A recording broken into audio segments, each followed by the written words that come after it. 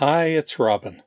I've got here an issue of Zzap 64 from August 1987, and I bought this when I lived in Australia. This is the first issue of Zzap I ever had. Growing up in Canada, I had never heard of Zzap. Then in 1987, I lived in Australia for 1 year, and more than halfway through the year, I finally found out about this magazine, discovered it, saw it at Claremont News, and bought it there. And what a first issue to have Defender of the Crown, Last Ninja, Head Over Heels, all reviewed in the same issue. This was fantastic. So by now, I think probably even most of my North American viewers will have heard of Zzap. But back in the day, this was virtually unknown in North America, despite being so popular in the UK where it was published. And obviously in Australia, they imported it. So Zzap was mostly famous for its game reviews. Here's where the game Head Over Heels got the very rare Gold Medal Award. But they also had interesting features such as this Game Developer's Diary by Andrew Braybrook, and this section called Gary Liddon's Technical Bit in the Middle. There's a very flattering picture of him. And this is what I want to focus on today, transporting sprites across the border. This is a letter that was written in to Gary. Dear Gary, on lots of recent games I've noticed there seem to be sprites where the border should be. I program in machine code a bit and code lots of different effects, but I can't see any way of achieving this at all. Is it some secret VIC chip feature that Commodore never revealed, or is it a strange bug? I've tried all sorts of things, but I can't seem to get it to happen. Since I'm not on CompuNet and don't have any programming pals or coding chums, there's nobody I can ask. Do you know how to do it? Gaz Smith. And Gary replies, what a popular question that is. Type this in. And he's got a program listing here. So, as we do, I'm going to type this in. My patron Sheila suggested that I get myself a copy holder for next time I do a type-in.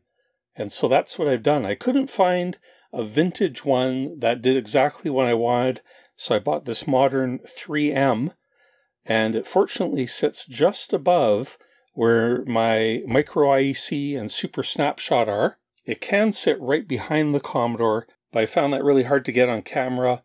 I'm going to try it here. I don't know. It might need some experimenting. So I'll type this in. It shouldn't take me long. Just jump ahead to the next chapter in the timeline if you don't want to see this. 10, F equals 49152, 20, read A, 30. If F equals 255, then print that pressed your hat, sys 49152, and, stop. Some programmers like to use stop instead of N. Poke F comma A, so it's just a standard loader like we've seen lots of times before. Go to 20, 70, 80, and here we go, some data statements. These are actually the machine language opcodes in decimal form. If I make any mistakes, then shout really loud.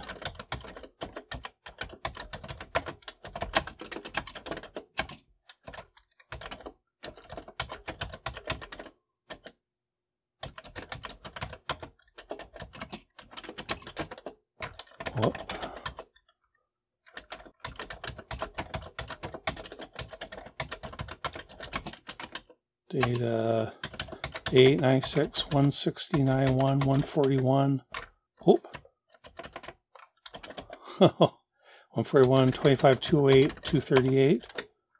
130, data 32, 208, 317, 208, 41, 247, 141.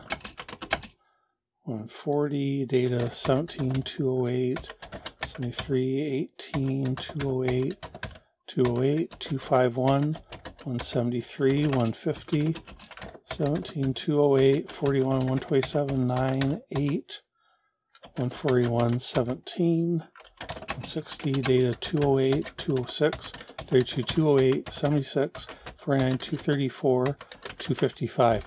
That's unusual using a sentinel value of 255. A value outside of an 8-bit value could be used just as easily. Okay, I'm going to play this risky. I'm not going to save it. Run. Oh, illegal quantity error in 40. Poke F, comma A. Okay, so print F, comma A. Oh,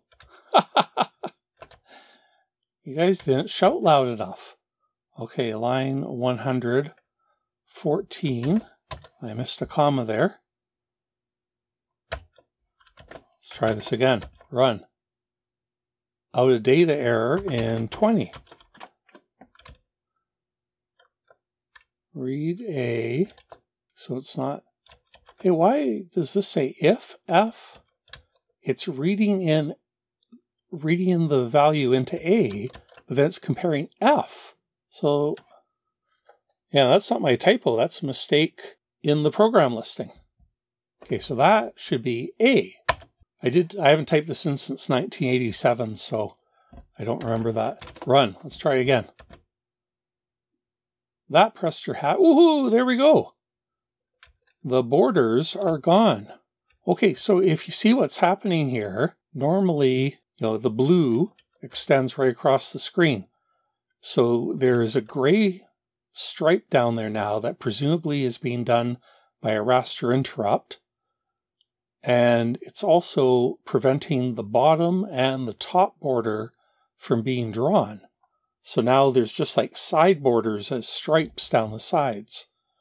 So this is a pretty neat hardware trick and fairly easy to implement. Now, before we look at the machine code, I'll just go show you a couple things here. If you poke 16383, that's normally inconsequential memory, it's part of basic RAM, where you would store your basic program if it got long enough or if you had enough variables using up that space. But a lot of the time it just sits there unused. But if I poke now, like 255, see how now the bottom border has reappeared in black. Well, you might guess what's going on here, but here, I'm going to poke 129 in. Watch what happens to that bottom border. Turns into stripes. Or if I just store 1 in there, it turns into skinnier stripes. What's actually happening is whatever this byte is repeated over and over again in the border area. And so if there's a 0 in memory, it's blank. But if you put 1 in, it's just treated like character graphics, like bitmap graphics. It's just repeated that one byte over and over again. So it forms a pattern. It's always going to be vertical stripes. Or if we turn on all the bits, like 15 turns on the lower nibble, and now it'll be fat bars that are 4 pixels wide each. So that's kind of like a quirk of the VIC chip, is for whatever reason it's reading the last byte in the memory bank.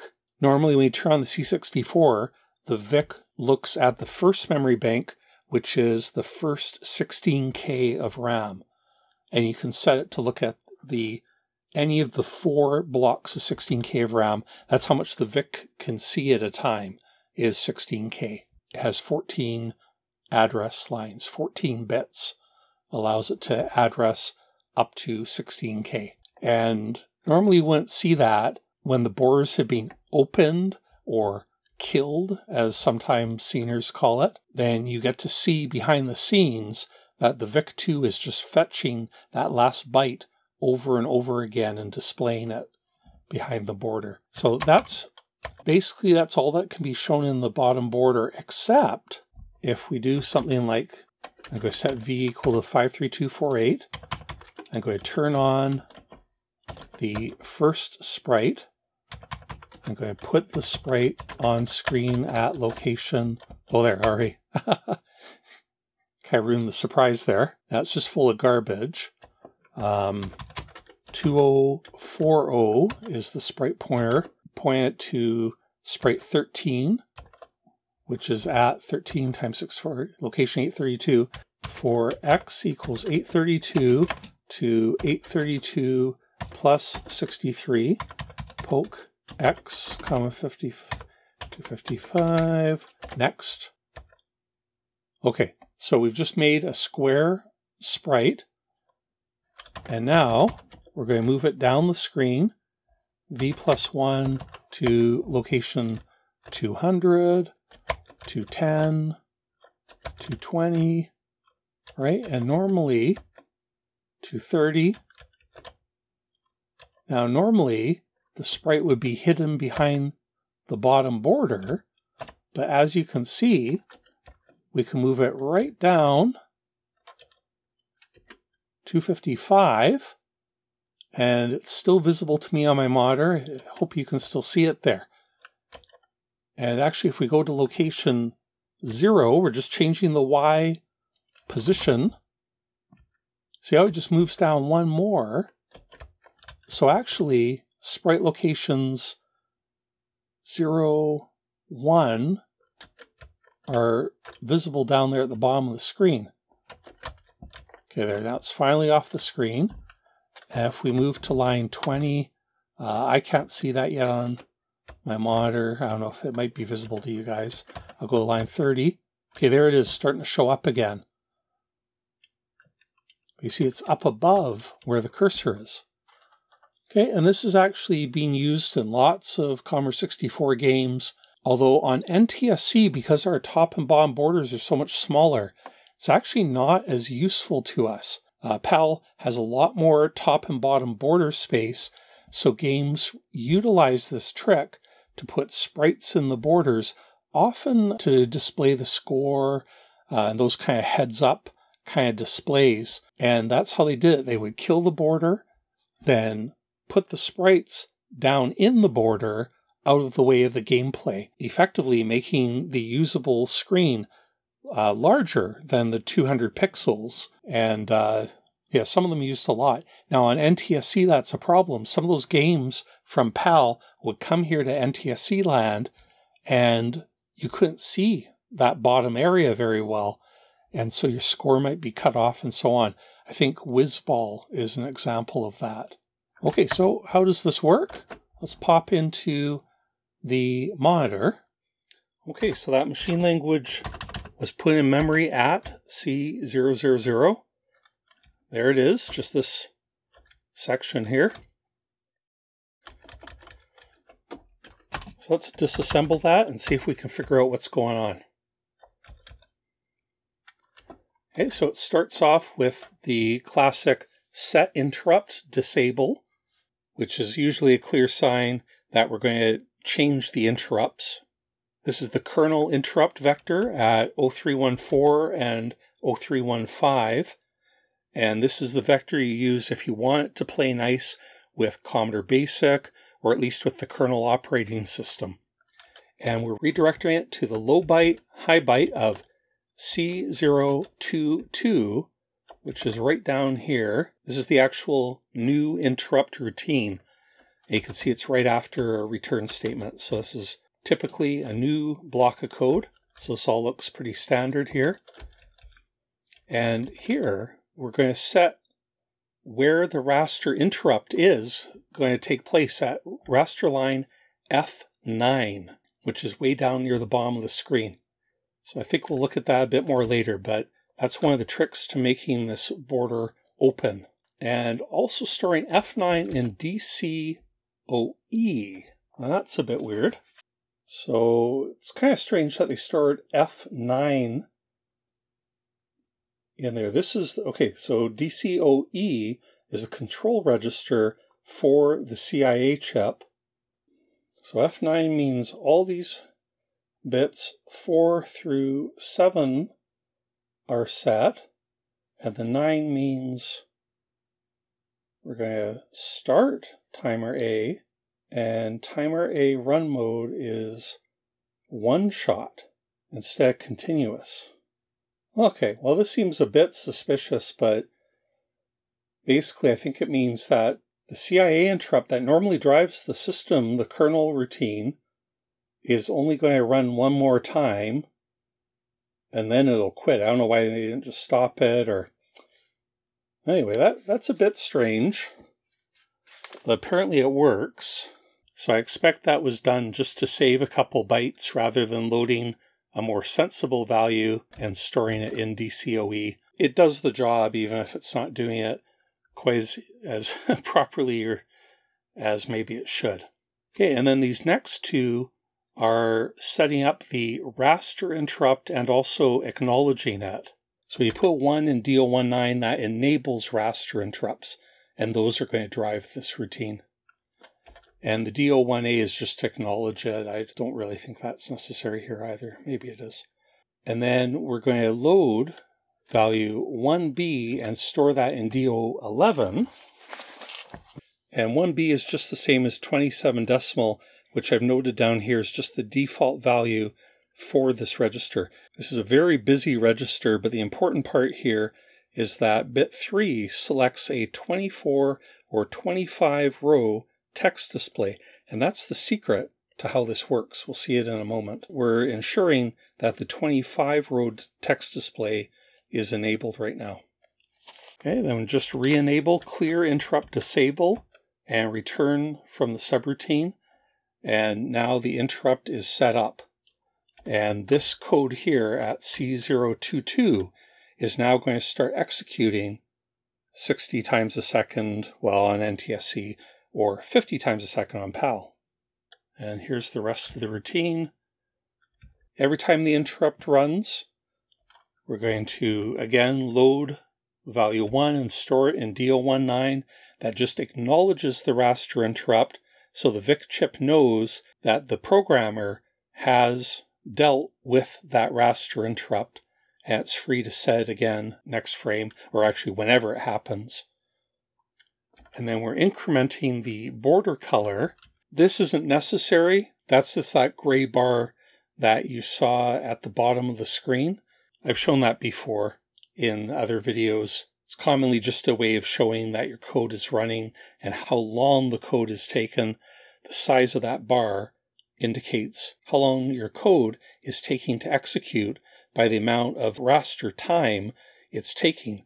As the screen is drawn from top to bottom 50, 60 times a second, every scan line represents 63 or 65 cycles, machine cycles, on the computer.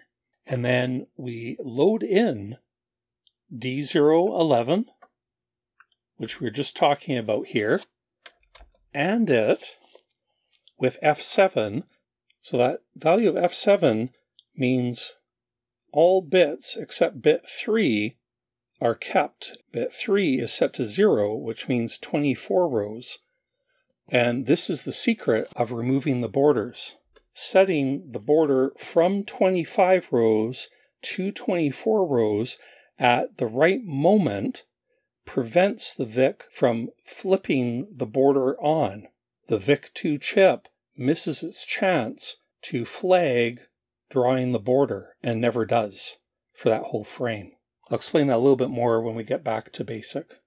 Okay, and once that bit is set to 0, we just store it back in. Then we load in the DO12, which is the current raster position, and we wait until it equals 0. This is just a busy loop, waiting until the raster count goes to 0, which means it's at the bottom of the screen. The 9th bit has been set. It's actually at least 262 up to 312 lines, depending on VIC model. So there's always a 9th bit involved. So since we know the raster interrupt happened at raster line F9, we know we're approaching raster line FF hex. So we just wait some more cycles in this busy loop until the raster line equals 0. And we again load the current value of DO11, which is that register full of bits, including the screen height, 24 or 25 rows. We end it with 7F. What this does is make sure that the high bit is 0, because that's actually the 9th bit of the raster interrupt. And if it's accidentally set to 1, that means your next raster interrupt will try to happen at raster line, say 500, give or take, 502, I think. And that doesn't exist, and it'll never happen. Your code will freeze. So we're making sure that the raster interrupt happens on the first page. That was actually in my Bruce Lee episode. I believe that was the cause of the occasional crashes, because they didn't take the time to clear this bit here. And then we OR it with 8, which is bit 3, which again switches us back to the normal 25 row mode of the Vic display, so that we're good for the next frame. And then that gets stored in DO11. Then we decrement the border color, which again isn't necessary, but we're doing it. But it's just, I guess, for display or diagnostic. And then jump EA31, that's the regular kernel handler. So we jump through and allow the C64 to still read the keyboard, flash the cursor, and all that. Okay, so that's the whole routine. That's all the code. But I think I should explain this a little bit more. If you see right now, I got the cursor in the bottom corner. And I'll just write some letters down there. Now, if I poke 53265, that's the same as that DO11 we've been talking about. If I poke 27 in there, nothing should change. We're in 25 column mode. If I subtract 8 from that, that is the same as disabling or zeroing bit 3. And this will change our screen display to 24 columns. So watch, the bottom and top border should shrink. There, you see that? Oh yeah, and there's an X up here. So you can see half of that's missing. Half the cursor is under the border now. And same with down here. Half of that bottom row is also under the border now. Commodore included this feature for smooth scrolling so that when the screen was shifting up or down smoothly, some of the garbage from the screen scrolling could be hidden under the borders, or actually all of it. So that's what that feature is for. But this is also the trick that allows you to open the border. So normally, when we have the borders open, you can just imagine the raster is drawing the screen from top to bottom. 60 times a second, it's shooting down the screen, again, on NTSC 50 on PAL. The raster draws down, and there's some very simple logic that once the raster reaches a certain point on the screen, just below the cursor here, the border is turned on. We don't have direct control over the border, but the VIC2 has an internal bit that we can't directly affect. But internally, it sees, oh, I'm at the bottom of the screen, I need to turn on the border. Now that would normally be nice and simple, but because of this border shrinking feature, the VIC has some extra logic where it checks if the borders are shrunk, like they are right now, then it has to start drawing the borders a little bit earlier, for scan lines earlier. So the trick is, just going to do 0 there. So the trick is to wait until the raster gets in that section the last 4 scan lines before the border happens. So now we're down right down here in down the bottom legs of the A there. That's where the raster's drawing. The test for reaching the bottom of the screen is not true. And then what happens is in that raster interrupt, we, at the right moment, bring the border up above it.